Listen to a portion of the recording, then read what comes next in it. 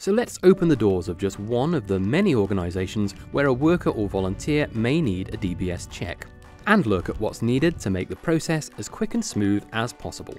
If you apply to work or volunteer here, the organisation will determine if a DBS check's needed. If it is, they'll decide which type of check you need. You can't apply for a standard, enhanced or enhanced with barred list check yourself. There are approved organisations registered with DBS to submit these types of check. These are known as registered bodies. If the employer or organisation that has requested your check is a registered body, they'll submit your application to us once it's complete. If not, they will use another organisation who is registered, known as an umbrella body. You'll be asked to apply online or be given an application form to complete.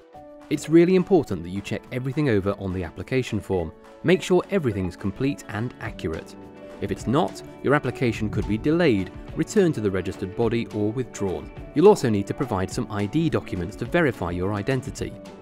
This is done by the Verified ID Checker and will be arranged by the employer or registered body. You can share your ID documents face-to-face or send them to the ID Checker for validation and join a video chat to verify them. The ID Checker will compare the details on your application to those on your ID documents. Once your identity has been verified, the registered body will then complete the sections of the application that they're responsible for. They will check your information is complete, and then a nominated individual will countersign the application. When the application's complete, it will be sent digitally to DBS or posted.